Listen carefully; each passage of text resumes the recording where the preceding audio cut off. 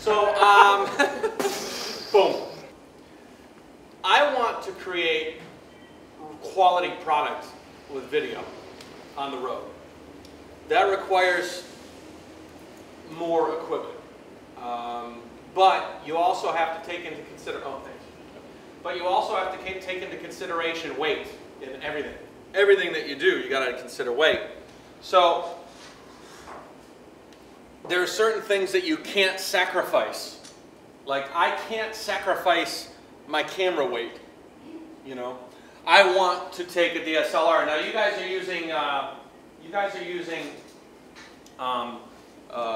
camcorder style cameras. In video production, I mean, there's really two styles of video. There's who here's video? Okay, so you're intermixed everywhere. Awesome. I wish I would have taken video courses in school. I never did. I learned all I learned from the road. And when I started using DSLRs, it's kind of like Windows and Mac, you know? You're a Windows guy in the beginning, you're a Windows guy. You're a Mac guy, you're a Mac guy. And you find advantages for both, for the camcorders and the DSLR. The DSLR advantages are varied. You're sacrificing, it's a little bulky, it's a little bit heavier. Like, I don't know who's, you know, if you hold my camera, go ahead, it's okay. You know, you pass it around. That's pretty much my setup, you know. That camera is heavier than your camcorders, right? A little bit. And there are lenses that are even more heavy. Like this lens is probably as heavy as your, you know, maybe as your camcorder. But I didn't want to sacrifice that, so I brought that type of equipment. How did I get into video? That's kind of an interesting story. When I moved to China, I didn't have any video knowledge. I didn't know anything about taking pictures or video. But I got my hands on a camera. And when you find something that you really enjoy doing, it doesn't matter if you go to school for it. In a lot of cases, you'll be good at it. You know, school is important, obviously, for the fine-tuning elements, but you got to have passion first. And I found that I had passion for video, and my passion exceeded my previous knowledge. So I ended up not needing so much education for it because I had so much passion. I would read books and look at tutorials online and do whatever I could to learn as much as I could about video. I had a group called the Asia English Business Network. And when I came to China, it was for business. So I wanted to find other business people that could network. So I could learn more from them, they could learn more from me. So I had these groups that I would organize. And it got up to really big. It was about 100 people would come and we'd all talk. I'd say, I'm a trader, I'm looking for plastic products. And then you'd be a plastic factory. You'd say, I make plastic products. And, well, okay, let's do business. You know? And I used to have a camcorder and I used to record the meetings. One of the people in my group ran a magazine called the Ningbo Focus. I'm sure that in Shenzhen you have, you know, local expat-funded magazines. Yep. Like an English magazine? Yeah, we have the what's the red cover? Shenzhen Weekly. Shenzhen Standard. Shenzhener. He actually writes articles for one of them. Oh, really? What's that one? Shenzhener and Swick. Shenzhener and Swick. Okay. Shenzhener is more the business one. Okay, okay. That was probably very much like the Ningbo Focus. It was bilingual, focused on business. Well, the city, Ningbo City, approached them and said, hey, we'd like to organize an English TV show. An English show that would highlight what's special in Ningbo. And my friend who ran the magazine, she didn't know anything about video. And the only person that she knew did video at all had 2 thumbs. This guy, you know, like, so I don't know how that goes. Who has 2 thumbs and makes videos? So they approached me and they said, hey, would you be interested in making the demo? Which was really cool. Because originally the show format was a 3-block, 4-minute each block, 12-minute show. And the first part was going to be an interview with a local expat. The second part was going to be events. And the third part was going to be an expose about something in the city. And the third part was going to be the Ningbo Focus part. So I was just in charge of the last 4-minute segment. The other segments were for other things in Ningbo. So I took my DSLR and I found a girl, a model, and I wrote a script. And it was my first time writing a script. It was my first time doing anything organized in video at all. But I picked 3 locations in Ningbo. One was a local Chinese place called Chenhuang Miao, which was like a market, Chinese market. And then another place was called the Constellation Bar. It was like a cigar bar. It was a really nice place. And then in between the two, taught Ningbo Hua. Ningbo Hua is Ningbo language. You have Shanghai Hua and Cantonese, and there's a million different sects of language. And I thought it would be fun to teach local Ningbo language in the show, So created the segments, wrote the script. It was 4 minutes long. 4 minutes. I went to school. 4 minutes long, and I produced it. I edited it all together on Premiere Pro, which is the Adobe, you guys use Premiere, right? And it was very simplistic, but it was fun. I hosted it, so I would set the camera up, and then I would get in front of the camera. Most of it was very static, so set the camera up, find a good background, a good venue, make sure that DSLRs are not like camcorders, they don't autofocus. So you have to set your distance on the lens before you go out. So like, if I want to focus and I'm going to be 1 meter from the camera, I set the camera up and I'm about a 1 meter stride, now I'm in focus, And a lot of my videos on the Travelogue, you'll see later, are set like this, which is about a ½ meter. So I have done entire monologues where so now I'm in Chenhuang Miao, I'm about to go up the mountain, and let's go, And then I'll look at it, and I'll be like, oh, gosh, and I'll have to do it all over again, which is a great benefit of having camcorders, So anyways, I submitted my 4-minute demo to Ningbo Focus. Ningbo Focus took it to the Ningbo TV station, and the Ningbo TV, that's what happens when you love something, You put all your heart and soul into it, and Ningbo TV was not expecting what I produced. I think what they were expecting was, hi, my name's Matt. Today I'm at Chenhuang Miao. It's a very busy place. People come from all around. Here's a cut of a book. Here's a cut of a, But instead what I did was a very enthusiastic presentation of the city, because I was enthusiastic about the city. And they looked at it and they said, you know what? Forget the 12-minute, 4-minute, 4-minute, 4-minute. It's all you. So you're going to produce the whole show. And you know what? We don't want anything to do with it. You produce it. You go wherever you want to go. You do whatever you want to do. Just make sure that it kind of looks like that demo that you produced for us. They were so excited about it. And for me, I remember, it was like going from businessman, entrepreneur, trading company, to director, producer, host, of a TV show. And it was amazing. So I produced 24 episodes of the Ningbo Focus show. I went all around the city. Video is amazing. Not only does it allow you to express your creativity through the lens, I mean, you can produce whatever you want from behind that lens. And even you sitting in that chair, you can infuse your own personality in whatever you're shooting through that lens. Not only that, but it provides you a lot of freedom. Video is fun, It's something that gets you out, and you're doing creative things all the time. I saw all parts of the city in Ningbo. I controlled my own creative element, my own product, and via all this cool traveling and video, I gave myself a really good education. It was forced education. I had to learn how to make a show. So like, today we're going skiing. All right, well, let's buy a GoPro. Let's strap it to my skis. Let's figure out how to do stuff in cold environment.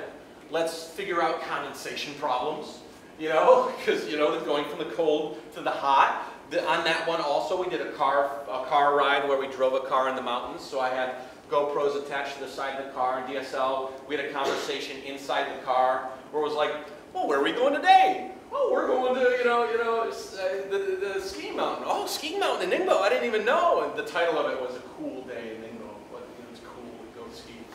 Anyways, it was a really goofy show. But it taught me a lot. So now, when I travel around the world, I can produce my own travelogue. And now I have that background of producing that show.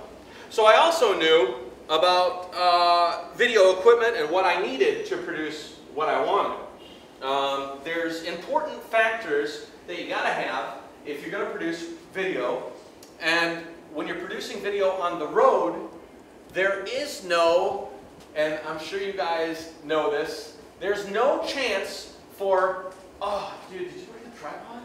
Oh, did you bring the little slider top to the tripod? Who has that? Oh, it's back in the classroom. Oh, I have to take everything with me that I need, and I can't leave anything behind because everything that I carry is critical. Would you say you have some sort of checklist before you left Ningbo? Yeah. I'm just saying that because when you go on location, you might want to produce a checklist. Yeah. Or else you could be SOL. Yeah. Out of luck. Let's go through my checklist, okay? So, I have, not only do I need to take the video, but I need to edit and produce that video.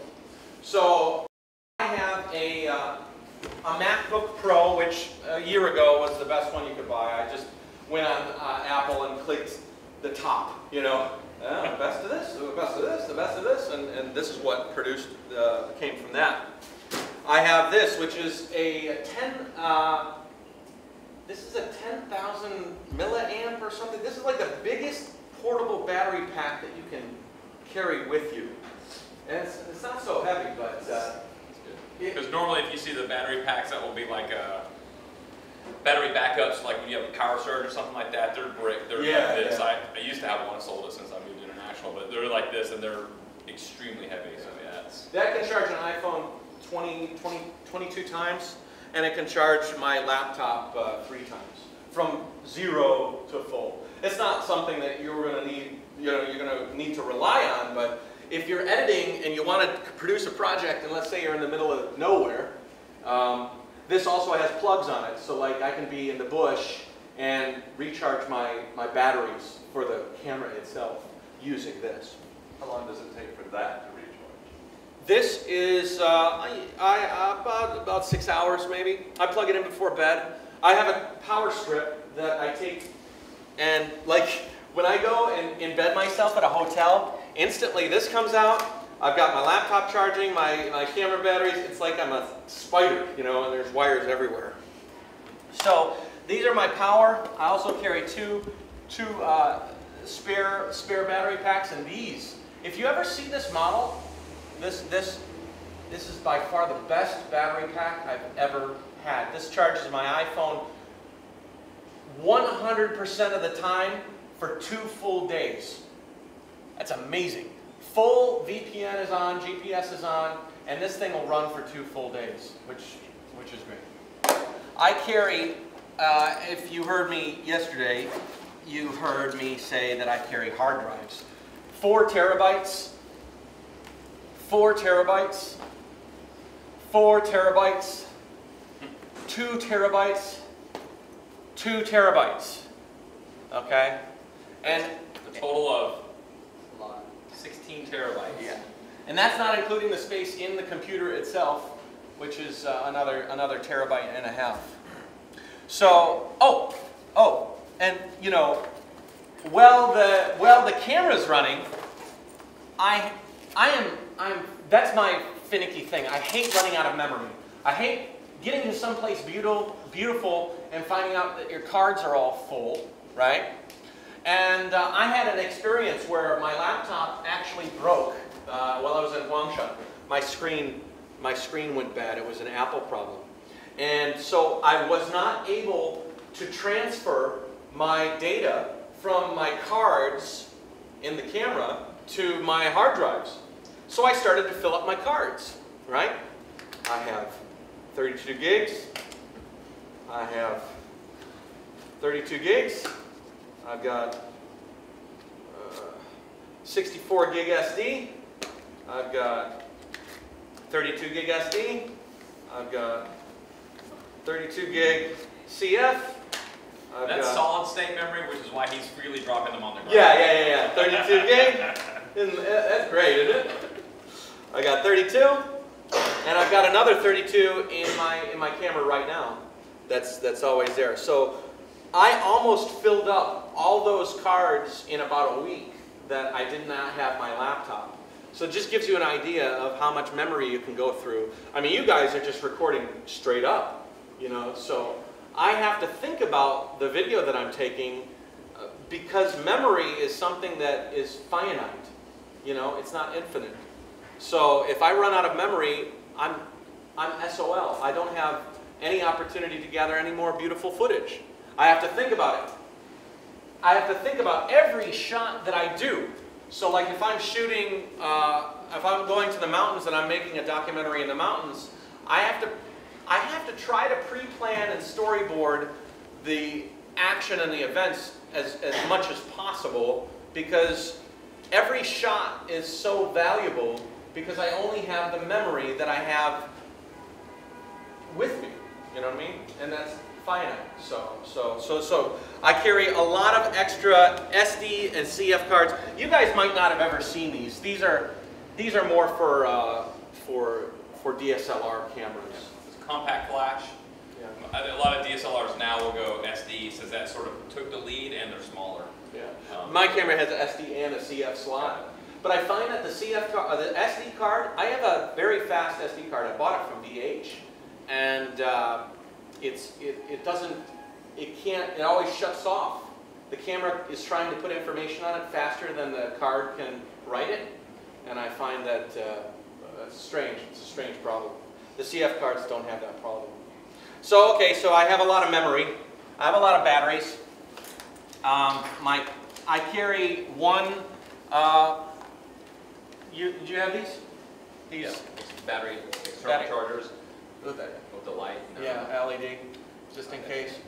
And then there's a few covers on there. I haven't found that I really needed any night shots. The DSLR takes such amazing videos at night, and as long as you have a little light, that ISO catches up and it gives you a really clear footage. So I have lots of batteries. I have audio. I have 2 Sennheiser systems for wireless. So if I wanted to do an interview or a more intimate style of sound, I have that accessibility. I haven't used it so much because I can't wire myself up in all cases, you know, especially when you're doing yourself. It gets a little difficult. I have all my narrations are done on the H4n, which is kind of a heavy device. It's one of my heavier items. I got a pop. I ordered one from Taobao. I lost my last one, but oh man, you get that beautiful close-up. What does that do? What does that do when you're speaking into a mic? It faces the what? It's called a pop filter. And we'll use them when you do your oral presentations to sing. It gets rid of the P's and all what we call all the diphthongs, which is the, if you know drama, that's all the syllables that you have to overpronounce when you're on stage. P, ch, k, all that stuff. So the closer you get to a mic, the better the sound is going to be in most cases. Right. If your levels are correct, you get closer and it takes all that ambience out and you get that really rich, like if you listen to the radio, this is X95.5, you know, that they're very close to the mic and chances are they're talking through a pop filter. Everything that you put over this mic degrades sound. Like I have a dead cat that I put over this in some weather situation. You know what a dead cat is? A dead cat is that looks like a dead cat, kind of furry. But even that dead cat absorbs sound. So when the mic is picking it up, even that degrades a little bit of the sound. So if you can talk through a pop mic, you get some really, really nice sound coming out of that. And as long as you don't have those pops coming through. I was just telling Jason that I lost this, and I was doing a video a couple of days ago, and I had to take you improvise. So I had the dead cat, and I couldn't get so close because I didn't have this. And even the dead cat, P that I pronounced just blew the mic out, and there was no way it was salvageable. So what you have to do is you have to go here. Now when you go here, suddenly you hear the echo of my voice as it travels through the room, instead of having that intimate sound of my voice. So the only way to fix that is to take, like, I've done it, you basically like a kid, you know, you make those tents as a kid with seat cushions, you know, you build a little, you know, house, and it's hot outside. You have to turn the AC off because you can hear the AC, you know, running. So you turn everything off, and you cover yourself with a comforter, and I'm sitting in this thing with only the light from my computer screen, you know, with the script, and hi, so I'm walking through this area, and I see a friend of mine, you know, and I have to, you know, vocalize all my things. So if you hadn't done all those tricks, you'd be watching the Travelogue, and you're listening. Your brain, when you're recording it, would sound fine, but then you put it in context of the film, and you're seeing imagery of him walking through a shop or something. But then you're listening to him in this big echoey room. It would be like the whole 180-degree thing. You don't know what it is, but something isn't right. Something's amateur about it. So you have to record narration or audio completely in a dead space. That's why you see the recording studios are always insulated with all types of foam and pop filters and things like that. It's to get it to as dead as you can possibly make it, and that makes it more professional. Yeah. And you can add echo later. You know, it's always better to start from a neutral environment and then add whatever you want, whether it's bass or treble. Yeah. But if you have built-in echo to the raw recording, there's nothing you can do with that. Yeah. Great. I have my mics. I have a variety of lighting. My babies are my lenses. Each one of these lenses is probably about $1,000. They're very expensive, you know, because you have the base, which is the body of the camera, which is just this part here. This camera is like $3,500 just for this body. It's a full frame CMOS sensor, so takes just fantastic video and pictures. This lens is a wide lens. If you know, I'll show you. Rich colors, you know, the colors are very rich. And then if you look at how it moves with this wide lens, the edges are you know, softer because it's got that wider The fisheye look. And what that happens is I can go and I can do a video where I'm looking at the camera and maybe my arm is shaking a little bit, but you're not going to lose so much quality in the center zone, you know. So that's a 1635. But then the cool thing about DSLRs is that each lens has its own personality. So now let's look and see what happens with the 24-105. I had a cameraman that worked for me. His name was David. He was British. And David was, you know, he's like, you know, Mark, I went to school for video. He said, I don't, you know, you might know. And he got so nervous when he held the camera that it would shake, you know. And he's holding my lens, you know. I'm like, Dave, calm down, man. He's like, man, yeah, I'm okay. You don't look okay. Anyways, so this is this would be the zoom lens. Now the cool thing about this is that you can, excuse me, bring it in, you know, a little closer. But you see, I have complete control over the focus. So for example, I'll use the other lens as that example. So, but if you look at me record myself, let's see, I have to mark myself, so I'm about here. Am I in focus? Can you see me? Am I about in focus? Yeah. But it would be very easy for me to bring myself out of focus, you know. So you have to. When would be a time, if he's shooting something like this in his Travelogue, when would it be a good time for him to actually go put himself out of focus? Especially with the wide angle. Film people? Huh? There's something beautiful in the background. He's talking about it, and then he focuses on it. Yeah. You know. And without a cameraman, what I have to do if I want to do that is I'm pretty good. I mean, this camera is part of me. It's like an extension of me. It's like my kid. So like I can actually kind of pull over and guide it. But you can also see that the light coming in from the windows is totally killing the buzz here on the lens. Anyways, so this is my lens I use for most of my, like if I'm walking and talking, I use this. If I'm gathering B-roll, I use this B-roll footage that you are using to accompany the narrative. If I'm going to go out and specifically capture beauty, then I use this baby right here. Now this is awesome. This is a macro focus lens, and this is designed with specific purposes in mind. Okay, teach. You see what happens? Here, get closer. Not too close. But you can see that depth of field is extremely shallow. So right now his nose is in focus, but his ears are starting to lose focus.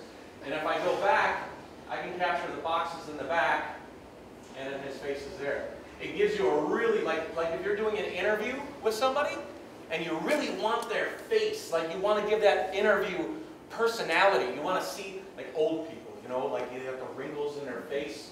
I did a little expose on an old man that was a principal of a school, and he's leaning over teaching the kids. I use this lens because you can kind of pull in. Am I boring you? I'm sorry. No, but I'm like, I've always wanted to do that. But so bucket list. Check. So that's each lens that you get. And if you were to look at the, like lay out every lens that's available for a DSLR, they can go this high, like literally high, you know, like those big telephoto lenses. And each one gives you a different thing. But you have to kind of understand that on a trip like this, I have to decide which lenses are going to be most useful for me. So I feel like these three lenses give me the complement of shots that I need in order to produce what I need to produce. So I have, I also have an external LCD, which I haven't used once. The wireless to the camera? No, it's HDMI. It's a little bulky, and most of the time I'm shooting myself, and doing that is too difficult. Right. But I'm trying to bring enough gear to prepare myself for things that might eventually come up, like the lab mics. That'd be for an interview, say down the road, and I want to be able to have that ability, so that's why I carry them. Same with this, is if I'm doing maybe a higher production value Travelogue, then I can do that.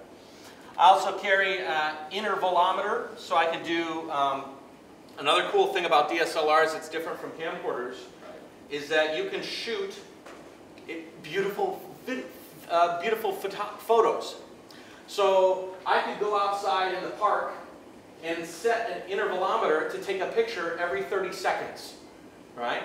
Every 30 seconds it'll snap a picture. Every time it snaps that picture is like, you could set this on RAW mode, 26 megapixels. I mean, you could take a small corner of that and blow it up, and that could be part of your video, right? Because every frame of your video is a picture, you know. And this is literally every frame is a picture.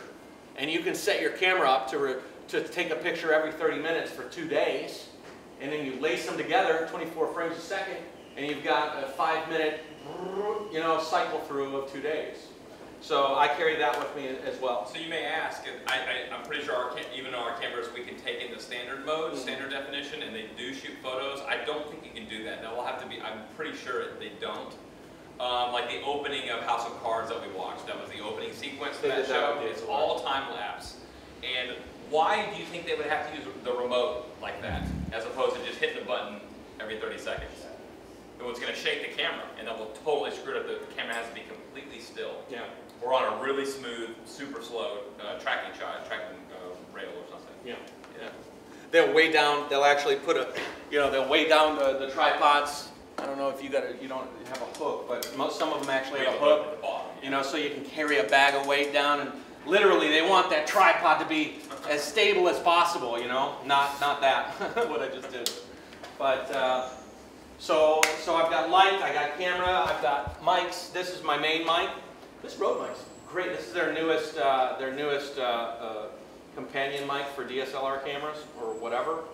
It just sits on the shoe on the top, just like you got the shoe there for the mic.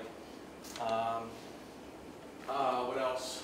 Bags and stuff. I carry everything separated, and I try and keep things as organized as possible. Because when you're on the road, you're like me, I'm constantly accessing everything. I'm constantly accessing my GoPro, which is attached to my uprights. If I want a tripod shot, I got to get in my bag. I can't have a lot of clutter. I got to know exactly where everything is in order to access it whenever I can, because travelogues and travel documentaries that are like this are completely freeform. You know, when I leave one place, like you guys know Shenzhen pretty well. You've been here for a little while. You know that what was that mountain? Nanchang. Yeah, if you're going to go to Mount Nanchang, you know that, okay, I think I'll set up a shot here. You know, mentally, you're looking at the area in your head, right? And you're saying, if I want to go low to high, I'll have to go here. If I want to go high to low, I can set it up here. If I want a riding shot, this curve area in the street will work for me. You know, you're going over those things in your head. But my journey is completely new. So if I'm leaving Shenzhen to go to Guilin, which is my next big ride, I have no idea what I'm going to run into. So I have to completely, and if you're in video, I know that you're all the same as this. You ever, when you were a kid, before you knew that you liked video, did you like everything you did, it felt like it was in a movie? Like, right? You're driving or you're walking down the street and you're like, I always thought of the third camera being up there, the music, I always put music to my life, you know what I mean? Like, so you're walking, you're like, okay, yeah. That song I heard on the radio would be really good if this was a movie right now, you know? And then the camera would be coming up from my feet, you know? So you're thinking about all these things. Well, I have to think about that all the time and put it into action. So as I'm riding to Guilin and I see a rise in the road, geez, it would be really nice if I set a camera up on the other side of that rise so it would catch me riding over the hill. That means that me, all 400 pounds, 160 kilos of me, have to stop, have to set up the camera, ride out of view, ride back, capture the camera, and then put it, review it, because sometimes it's not even good. Like, oh, I should have turned the camera down. I mean, it takes a lot of time just to make a video, let alone try and make a video when you're actually moving, you know. And if you're doing it solo, it means you don't have, hey, could you go up over that rise and catch me as I ride over? Yeah, sure. No, I'm that guy telling me to do it, so it's a little bit more difficult. Yeah, so, and then when I get to a location, like I get to Guilin or like I get to Shenzhen, it's completely intuitive. Sometimes I know, okay, at Huangshan Mountain, there's the mountain. You know, I know that that's a mountain there. I can go online and do some searching. I can say, okay, I'll probably need to go to this area and go to this area, but everything is intuitive. So you got to have your equipment straight. You got to figure out what you need as quick as possible, like a, what do they call it, like a road, I'm not a road kit, but like I need to know the most necessary items to take with you, and you need to be prepared. You got to have all your batteries charged and your cards cleared. Because God knows I've gone out with full cards and you're like, oh, I don't want to delete that. Oh, sorry, you know, gotta go. So, yeah. Whoa. So you got into, one of my big questions for him today is, because a lot of what you're doing, a lot of work, when you were talking gear, you're talking the type of shot you're getting, did you get the shot, did you not get the shot, in what IB film role, or any movie role, what was the IB terms, but what role is that? The cinematographer, right? And that's a big one. And a lot of you are going to want to do that, especially if you're techie people, okay? But without a story, you have nothing to film. And I think about in the editing, because the story's there, you know, he's the story. But so my question to him was, and maybe he can talk about this, is when does the editing occur? Because, you know, he's probably not storyboarding in his off time, or he's not riding his trike down the street, right, drawing his storyboards. Where do you I assume it's a mental storyboard. How do you edit it? Are you thinking of your next travelogue, the plot? I mean, obviously there's many hours on the bike. So how do you think through Travelogue 9 when it comes out? Where is that designed and what's your process of? Okay, so I'll describe a little bit and then maybe we can watch one. Okay. But first I'll say like what I normally do. So I had done the travel show in Ningbo already. So I had some idea of beginning and middle of it, how to capture that on video in an interesting way, or I hope interesting. That's the object, right? To make something interesting. So I knew what other people did, and I knew that I wanted to be a little different. And so,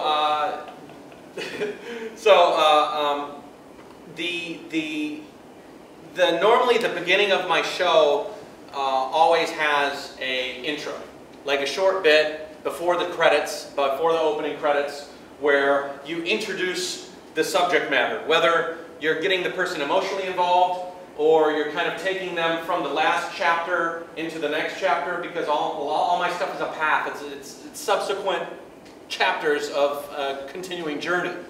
So I like to do stuff, whether it's in my hotel room or like riding to the location. A lot of people could say, well, you know, you're not riding a lot in your videos. You know, your videos are about the locations as opposed to riding. Well, I'm always going to be riding for 5 years, you know. So to focus too much on that would be to dilute the topic so much. So I focus on culture and people and places. So in focusing on culture and people and places, I give myself a really cool platform to do the opening narrations. You know, hey, I'm riding to Guilin. I'm not sure what I'll expect to see, you know, but I know that Guilin has a rich history or whatever. I always try to do a little research so that I can familiarize myself with a location. So I use the trike, I use the hotel in the beginning as kind of gearing up. Then it's kind of a crapshoot because you're always trying to what you might set up in the opening shot might be completely different from Guilin that you get to Guilin. You might find out that it's not at all about culture, it's about people. Or you might find out that it's not about people at all, it's about a place that you weren't prepared for. So you're always tweaking the storyboard, but you have to have something in your mind as a base, something to go on. So before I get to Guilin, I will look up a little bit about Guilin. I will understand the ride, because to get there is the beginning part of the story. Okay, so I'm getting ready to go. I've got some mountains to go through today. It's going to be rough, but Guilin is going to be worth it. And when I get there, I'm going to go here, I'm going to see this. And then when you get there, maybe, you know, that's the other thing, like, as a, who would do that? Who would change the video en route? Would that be the producer or the director? The director. Director role. So whoever the director is of each film, okay, that's pretty much who's gonna. Yeah. So I mean, push that. As a director, I have to say, okay, this is not the way it was. It's the way it's going to be. And if I need to make this adjustment to the story, how do I make the story work and the video work in order to change the story, you know, officially? Like I think one of my episodes, I ended up extending my trip, and I had to. I was expecting to leave. Oh yeah, the end of this day is going to be my last day here in Jingdezhen, so, you know, oh, my day in Jingdezhen is coming to a close. I said this so many times, and then at the end, this guy said, hey, you want to stay one extra day? Because I want to show you this other place. I had to extend the story, and I had to create video on the fly in order to support that script change. Basically, it was a script change. And it's fun, but it's also a headache. You know, when you write a script for most of your videos, most video work is extremely pre-planned. So shot A, shot B, support video for those shots, boom, boom, boom. And then when you're sitting in the editing room, you're like, okay, this. But a lot of what I'm doing is extremely interpretive. Like I have an idea in my head, but when you lay it all together, sometimes I carry the camera around and I'm walking around gathering stuff that I'm not sure how will go together, but I know it's needed to support a story that I'll come up with a little later. So it's a mixture of pre-planning and also interpretive design of stories. So, I mean, we could watch one so that you could see. We'll make sure we leave time at the end so we can get some good camera shots. We'll let them kind of go funny with the cameras. So Yeah, sure. Plenty of time right now. That's good. Which one were you thinking of? You can go Stinky Fish.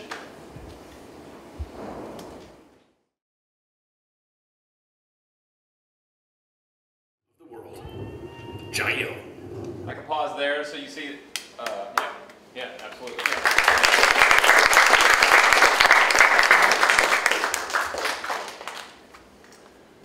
I pause it right here. Can you talk about your experience, the audio jungle thing? Yeah. I'm not a music guy. You have to go with what you're good at. I'm good at trying to capture moments, and I noticed I hate watching a video again because you're like, oh my god, I warp stabilized that one picture where I turned too fast, and the warp stabilizer kind of like made it look like it was psychedelic. Anyways, I thought that was an effect. I was like, how did he do that shot? Yeah, did you like that? Okay, I meant to do it.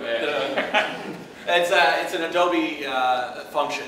It's called warp stabilizer. Normally, if you have a little bit of shake, it can kind of smooth that shake out. But if you have too much shake, it tries to torque things too much, and it did that in that occasion, and it kind of gave me a little queasiness. So I use Audio Jungle, which is a free website to browse, pay for music, and I love it.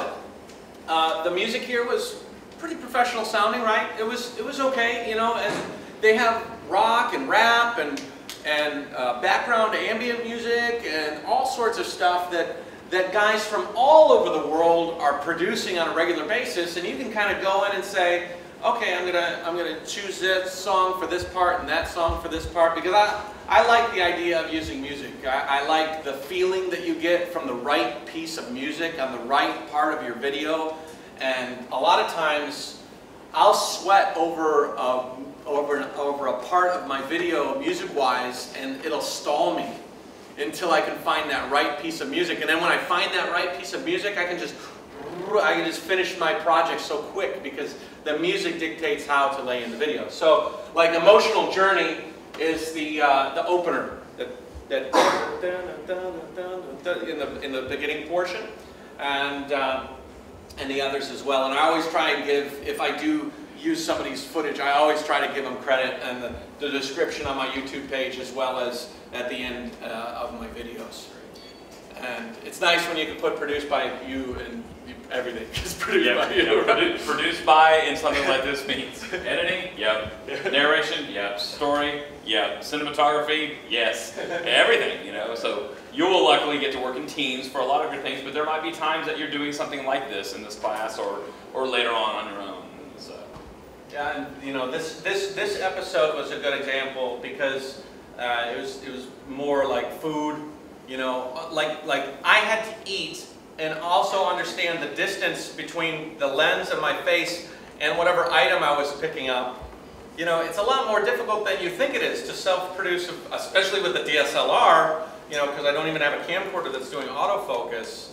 So, you know, but you couldn't really get that beautiful depth of field that you can, you know, necessarily with a camcorder. You can control that fish kind of coming into focus or that food coming into focus, but doing it by yourself is a totally different animal, you know. So and then at the very end when I was talking about Tunchi Laojia is an old street, that was all narrated, you know, back at the hotel with this, and you know, you probably couldn't tell that it was necessarily different from the audio that I was recording in general because it has to flow together, you know. So, and all that audio was that was shot with those people. Was very smart. So. And that's why you know all the DSLRs have built-in mics with little holes right there. Horrible sound. So that you can't use that. It would be way too amateur. The crazy thing with DSLR audio is that when you do this, you can hear it on the mic. Yeah, it's horrible. That's why you have to have an external mic on floaties, so that it's taking that vibration and sound out from the body in my ear. Great. Well, I think we're out of time. If we have some student questions, we need to ask them now because we need to have time to put things away. I want to get some cool shots of just on our video here. Everyone needs to take a JaYoe.com type card you can have. It's got the little skew that takes you to his biography type things and all that. So let's thank him for coming out, and we want to hit some questions first. Any other questions that have yet to be asked? I know with sports science, we're going to talk a whole lot more about that on Thursday and try to create an actual project before he gets out of town. I want you all and whatever film students can be involved, or if it's sports science and film, we have about 5 of you that are in both, to be able to do that. We want to film it and we want to do some data collection on something that we can actually use. We'll use a lot of the cycle computer. That's all online. We can get that stuff anytime. But while he's here, we want to strap him in and take some data. So any questions that come to mind? Nicole? When you go to like a restaurant or something and you want to like do a video shot of you in the food or the room, does anybody like comment or like tell you not to? No, I'm in China, and I'm a big bald white guy. Pretty much everything I do is strange to them, so Just adding to it. I just do it. You know, like I'm actually a pretty nervous guy. Like I'm actually inside my body, I'm extremely antisocial. You wouldn't believe it, but I am. I'm always fighting with myself, and I always miss shots. Damn it, that kid was playing, and it looks so perfect, and all I had to do is. But I'm like, I don't want to take a picture of the kid. I don't know how they're going to think about that, you know. I'm gonna save that one for later, you know. So I'm always debating on that. Going into restaurants is the same way. But what you end up doing is you just push through and you do it and you just deal with it. Deal with whatever anybody says, and nobody ever says anything. So what you end up having is a great video that's authentic, that you know, you've got some people in the background that are kind of like looking, you know, and whatnot. But I like that in my form of video, you know, so that's good. It's the same. Well, I'm glad you said one of my students that had to leave. He said, I could never do that. I'd be too scared. I'd be too scared. And I said, afraid of what? And he said, I'd be afraid that my trailer would fall off. I'd be afraid to go to the restaurant. I'd be afraid that I would get lost. And so what insecurities do you just have to overcome to do this? All of them. I mean, you know, we can get dirty here. I got to poop on the side of the road. That's gross. And again, you're in China right now, so it's not too big. That's not too gross. I mean, you know, to tell my friends back home, I mean, you know, like you got to do what you got to do, you know. You got to live life on the road, you know. You've got to sacrifice cleanliness and, you know, some things, and, you know, you have to understand that that's just the way it is. And I could get hit by a car as easily out in front of my house in any part of the world, you know. So there's a fear of danger. There's a fear of getting sick. There's a fear of doing, like I'm riding around on a billboard for weird things, you know. Like if there was a billboard for odd things, I would be on it, you know. And when I'm riding around, I attract a lot of attention. And you know what happens is it ends up turning on you. It starts off as an insecurity, but then you start to feed off of the attention that you're getting. And then it, over time, turns around, and before you know it, you're embracing all of that weird energy that you were getting that was a negative. Oh, all these people are looking at me. Now it's, hey guys, you know, and I'm embracing it. You know, you let it in. I mean, I was really bad at public speaking when I was 17, 18. I sweaty palms, shaking like crazy. I still am inside. I'm still that sweaty palms guy, but you know, you push through and you just force it, you know. And that's why you do presentations, and you'll do many. Yeah, get out there, training on it, yeah. Because you'll always be nervous, but you have to do it. Figure out how to do it correctly. Questions? Kenneth? How long did it take you to learn how to fully use Auto Premiere? Still am. I still am. You know, first time I did a video, it was just slicing layers together, you know. Second time I did a video, I infused some transitions. The third and fourth time, I did too many transitions, you know. And then you have to pull back, and then you're learning new techniques, and I'm always going on YouTube and learning some new valuable item or new thing that imposes. You know, every video challenges you to learn a little bit more. I always try to improve. You will never be perfect at everything, you know. But I would say it took me about a year or two before I was producing something that I thought was, I'm proud of that. You know, I'm very proud of what I've done, but I can look at everything and say I could do it much better today than I did then, you know. Maybe talk about because we have yet to even open up After Effects, or maybe some of them have on their own. I know this much about it. I know what it can do. I have no idea how to make that happen, but that's the road we're traveling now. So, because the whole, his Adobe After Effects was the JaYoe. Yeah, right, that you saw earlier, the animation. I mean, After Effects is amazing, and I haven't even touched the precipice at the beginning of what is capable with that software package. I mean, I would really love to be able to do some more keying, and you know, using background footage. Keying is, you know, laying in a layer on a green screen or a blue screen or something, and maybe doing some more. Like I had a small series. If you guys go to my YouTube page, if you can, I would love for you to join and subscribe. I've got a lot of videos there. I got one video series called Matt's Reef Tank. It's about my reef tank, my marine saltwater reef tank in my old office. And I use a lot of After Effects on that to bring in titles and lay things over and tell little stories. So if you're interested in seeing some more of that. I don't have the time for these videos. And in Premiere, the way, because they're doing, they can do dialogue, they can do text and all that. They're starting to layer that in and everything. Yeah. But you're real limited in Premiere. That's pretty much a video editing, you know, linear system. Mm-hmm. After Effects will give you 100 times more options, even to just using, you know, text. Yeah. It lets you animate it and all that cool looking stuff that you want to do. Yeah. Questions? Ken, have another one. Go for it. You make montages of your trips? Montage, like a musical montage? Yeah. I like that, but you know, montages are maybe at the end. Maybe I'll put together, you know, a montage of all the food I ate, or a montage. But right now, I'm just, you know, it takes me about a day and a half, 2 days to produce one episode. You know, because I do the sound lay-in. You know, I have to take, like, I take video, right? This show was probably 2.5, 3 hours if you laid them all on timeline together, right? About 3 hours straight video. And this is title sequence and everything, 14 minutes. 14 minutes. So that means I got to lay it all out. I've got to cut it up into pieces, pick out the stuff that I like, lay the B-roll on the second layer, and then keep the narrative on the bottom layer. I've got to look at. I've also got to formulate the whole thing and say, okay, I think the story could be this way. It could be telling this sort of a story. And then, okay, I need narration here. I've got to cut it all out. I've got to throw it out. If it's 2 hours of footage, I watch that 2 hours of footage at least 10 times. You know, it's a lot of time. You know, and most of the time I'm sitting in my bed. I've got my mouse. You know, because the real creative stuff kind of happens at the end. When things are getting narrowed down and you're starting to like really choreograph. But in the beginning it's just, oh, is that interesting enough to keep? You know, you end up talking to yourself, you know. I don't know, man. I always call it a monkey work, because a monkey could do it, but it's time consuming. Yeah. So if any of you guys want to do my monkey work, JaYoe. Alright.